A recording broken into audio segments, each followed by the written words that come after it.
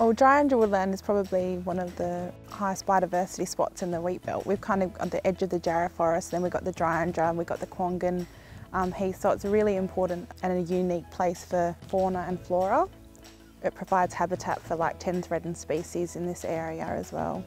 One of my tasks working here in the Narrogin office in the Parks and Wildlife Service is dealing with fauna recovery works. And one of the most major programs here in the department is the Western Shield program.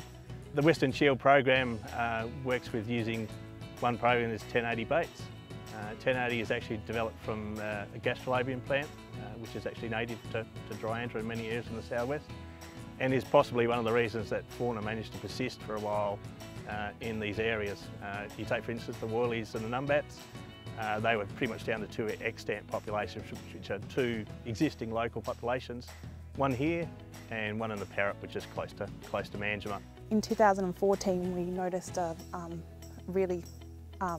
decline in population of these species.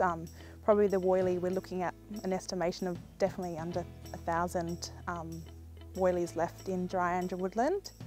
Been here about 16 years and I'm caretaker of the Dryandra village. When I first came here, the numbat numbers were quite high, woylie numbers were quite up, and I've actually seen that crash of woylie and numbat, but now actually seeing a recovery.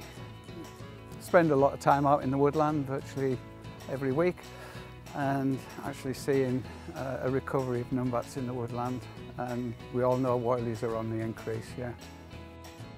More recently, what we've seen with the project that the Wheatbelt have been doing and working with the community and what we've been doing off reserve and within our lands, we've seen a significant increase to more than 8,000 woylies, an estimation of 8,000 woylies in Dryandra. I feel quite proud that we can do this. You know, if you can have a success in an area like this that is a more fragmented landscape, yeah, it does offer hope, I think. Absolutely brilliant. It's nice to have a good luck story, isn't it?